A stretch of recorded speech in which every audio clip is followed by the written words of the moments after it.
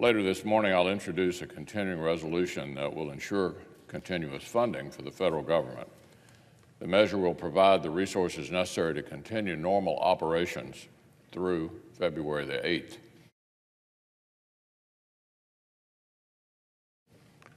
So let's not pretend that there is some bright line of principle that separates the billions of dollars that our Democratic colleagues were willing and eager to spend on border security in the recent past, and the resources now requested by the President and his team. There's no big difference of principle. There's just been a shift in the political winds out on the far left.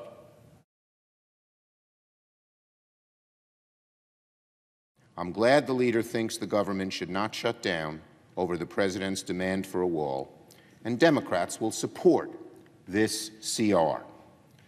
The President and the House should follow that lead, because shutting down the government over Christmas is a terrible idea. Let me be very clear.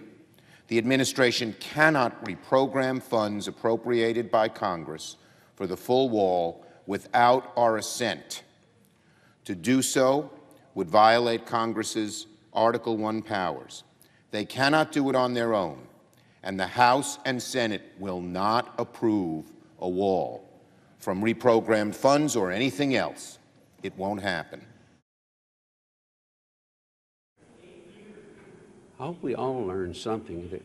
And I think we've got to work together and put the country first, always. I've said that many, many times. And if we do this, things work out.